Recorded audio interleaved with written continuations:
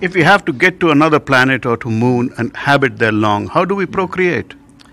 I mean, if you're going to procreate, you do it the way that we were made, and that's a man and a woman, and things happen.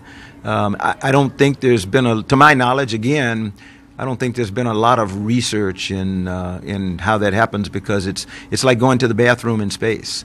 We don't reinvent the wheel. We adapt the fact that the crew is in microgravity, and so they need to stabilize themselves, and so we put little handles on the side of the toilet and rotate them in and rest them. They're spring loaded. They rest on your thighs, so you can do the same kinds of things you do down here when you go to the bathroom. And we create suction in a little by having a fan system that creates suction like a very small vacuum cleaner. So we adapt to the situation we're in. The thing that limits doing the kinds of things we do here on Earth is mostly the lack of gravity, but I'm certain when it's time to do that, people will adapt some kind of way. Yeah. Let me ask you bluntly, how would one have sex in space? I hope like we have sex down here, but I'm not sure. I don't know. But with no gravity? That's why I said you'll improvise. Yeah. So you'll be strapped down? I don't know, because it's not going to be me. I don't. Yeah.